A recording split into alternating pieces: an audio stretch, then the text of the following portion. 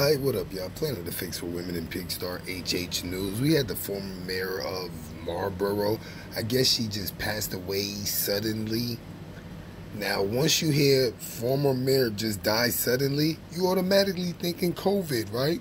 Me too, but the news was quick to say it wasn't COVID related, but they don't tell us how she died. Since when does the news say people died and they don't give us no inclination of what they died from? Didn't say natural causes, didn't say murder, didn't say suicide. She just died. That's where we are in 2020. I don't know if they're trying to cover up the fact she had COVID and passed away. I don't know. If you know about this situation, just put it in the comments. Planet to Fix for Women. Send prayers out to the family and to the queens. This system is not down for you. Because remember, the system comes first, not your humanity, not your emotions, not nothing. The system comes first. With that being said, what you heard and saw was the content. For additional content, click the link in the description.